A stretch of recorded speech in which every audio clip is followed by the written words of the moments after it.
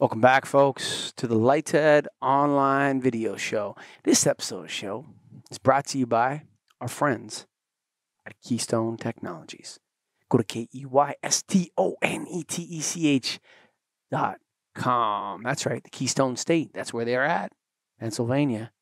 All you got to do is go to KEYSTONETECH.com. What's the reason why? Because it's light made easy, man. Do it now. Don't wait. Greg, what's up? Just listening to you. I was thinking about going to the Keystone website, but we're recording. Let's go. Man. Come on, man. You got to go to that KeystoneTech.com. Come on. Just get over there and see all the new and exciting things they have going. Man, those guys, they're the innovators, man.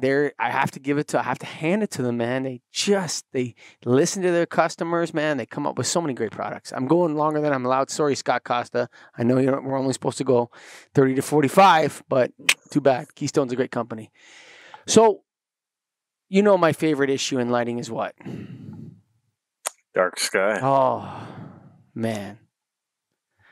I just wish it's such a, I've talked about it so many times. We've had so many podcasts about it. You see the fire in me for it. You know why I love it so much? Because I love to see I'm Canadian, man. I love the wilderness. I love to see the stars.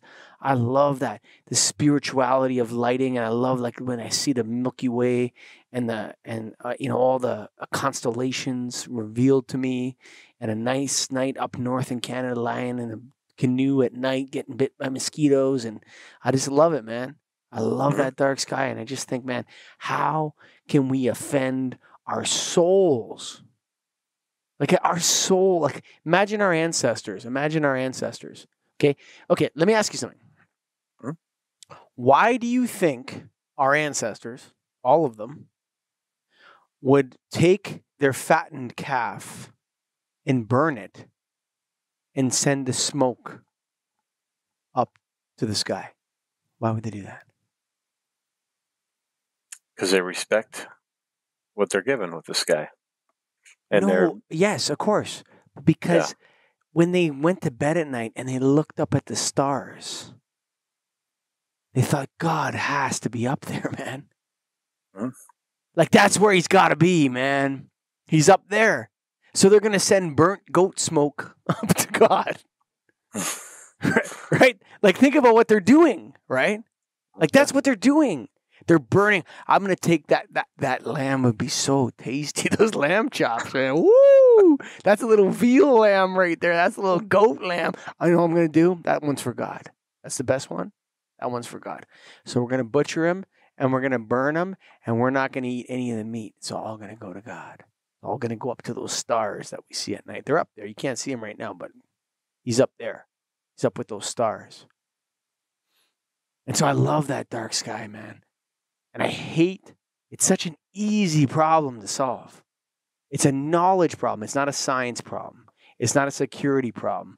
It's not an education problem. It's just a knowledge problem, man. And not doing dark sky is so offensive. But my company does it all the time because, and I know yours does too, because it's so hard for customers to take this seriously. And I want to change that, man. And so I believe that we are intelligent species. We're intelligent. We're imbued with consciousness and choice. And that's a dark sky choice, man. If you're smart, if you're intelligent, got to choose the dark sky, bro. Come on, man. So, tweet comes out the other day. Now, I know this is on NAAD's website. We love NAAD. We love the National Association of Electros. We went to a couple of their conventions. What a great crew, man. I mean, the board of directors, the management, Scott Costa, everybody at TEDMag and Light TEDMag. This is a more than a couple notches above what's happening at Nailed. I mean, they're way bigger. What a great organization, okay? But and they're not exactly lighting people. But a lot of our members emailed in about this tweet from this Mayor Ted Wheeler in Portland. Now, I know that there's been a lot going on in Portland lately. I don't think we want to get into that, do we? I would say no. That guy's, I mean, I don't know if it was him or Seattle or what. It looks like there's a lot of stuff going on in that northwestern region with stuff. But he puts out this tweet saying Portlanders are encouraged to dim or turn off their lights for Lights Out Portland. Light pollution can be harmful to humans, plants, and other animals, including the birds who are beginning their migration. Thanks to Portland Autobahn for your advocacy and leadership. So, birds, you got one night. You better migrate now. You got to move. Birdies, come on, man. Get over Portland. Get moving, birds. Get your ass in gear. And get out of that nest. Leave those chicks behind because the lights are only going to be off for one light in Portland. And then after you're done over Portland, you beat that Oregon Trail and you get down to California, you're screwed again. Right. And so a lot of the Nailed members were asking me to. I think the tweet said, "I hate this guy. Light him up."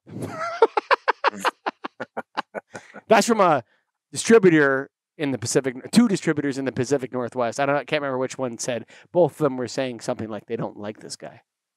I want to ask you. I know I've talked for 6 minutes almost ad nauseum here, but I wanted to ask you.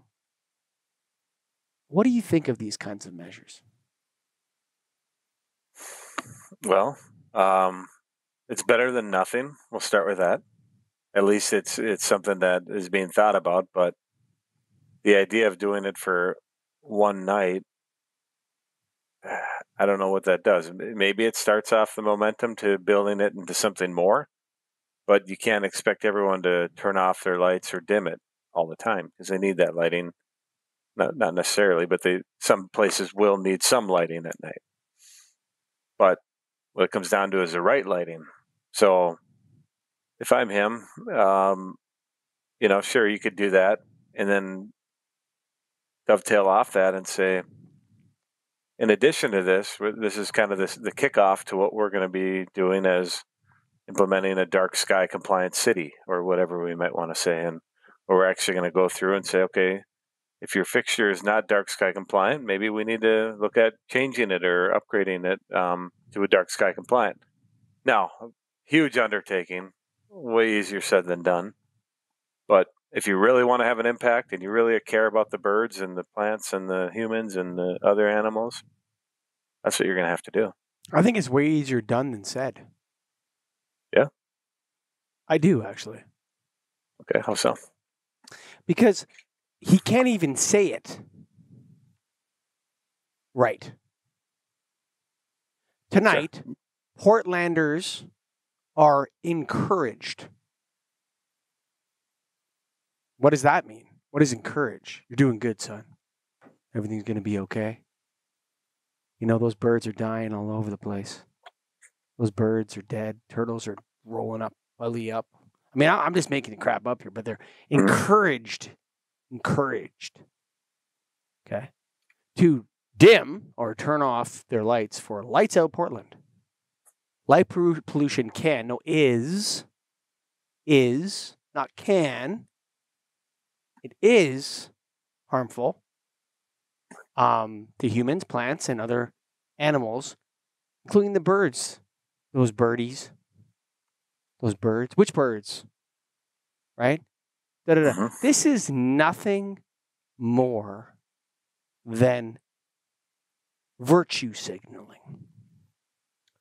Mayor Ted, there's some dark sky. There's some people out here. They're environmentalists or something. You're into that, right? You like that? You want to align with those people? Yeah. They vote for you. They vote for me. Yeah. Oh, yeah. Yeah, I'm into that environment thing. What's going on with that? Well, they're talking about dark sky. Oh, we're in the middle of like a riot season here. Like everyone's rioting everywhere. The police are a little bit tight. They want you to turn off all the lights tonight. Woo. What do you want me to do?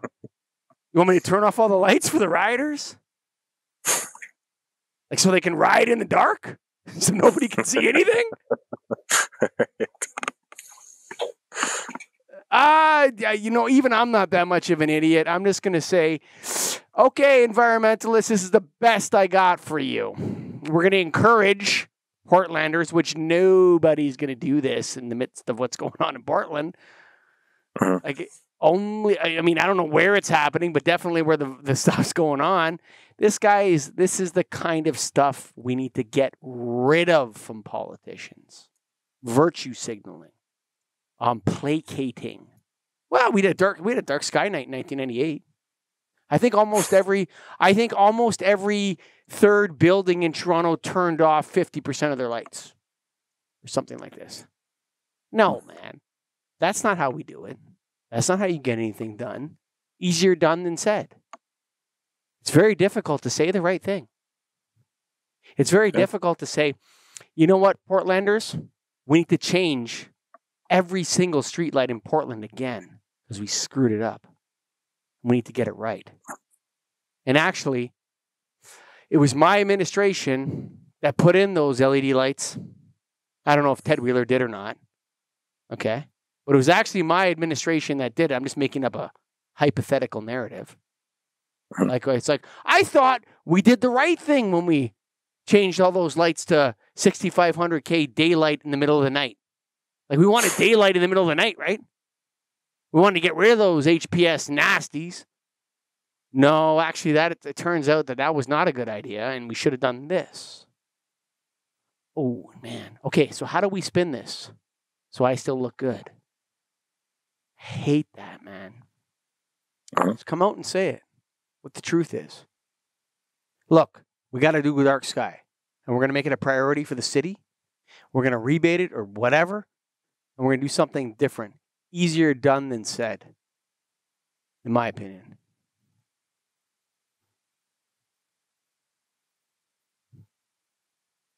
This has been the Dark Sky Show. There's going to be a couple more of these coming out because I'm really getting sick of an issue that is so easy to solve. That is just a matter of knowledge and deployment. It has nothing to do with science, technology, or products. All the products we need already exist and are made right here in North America, and they're made in China. We just need to tell the people to make the right products because we're intelligent and we can do the right thing. In the meantime, go to Keystone Technologies. That's KEYSTONETECH.com, KeystoneTech.com. Light made easy. Greg, the Retrofit Kings.